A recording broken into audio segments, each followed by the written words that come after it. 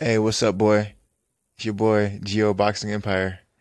Now that Danny had that incredible fight last week with Keith Thurman, you know, my question is, after that unified title fight, can Danny Garcia rise back to the rankings? Now, in my opinion, I mean, it's tough for Danny right now because there's Manny Pacquiao and then there's Kell Brook, who have the other titles at welterweight. Now, Kell Brook, even though he's fighting nothing but bums, and Sean Porter, that Triple G fight, he looked spectacular. I'm not gonna lie, until he got stopped. He was looking great. He had good movement, good power, speed. He had everything. I'm pretty sure that fight might go the same as the Keith Thurman fight. But Danny always has that left hook. He always has that chance. But the other champion is Manny Pacquiao, and we all know he's gonna fight Khan most likely in Dubai, which is crazy. It's gonna be a crazy fight. But can Danny beat Pacquiao?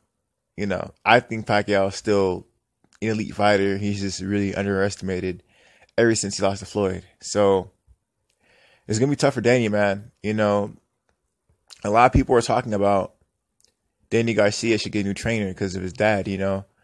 I think basically his dad has got him as far as he could in his career. As far as teaching him new things. I mean, he's not really evolving as a fighter. I think Danny should try to find a new trainer if he wants to compete at this high level because everyone has him figured out right now. Everyone knows what he's going to do. He needs to switch it up a little bit. But I mean, for now, Danny's looking like a gatekeeper right now. He's looking like he can't beat any champion right now. He looked like he might just. People were talking about him retiring.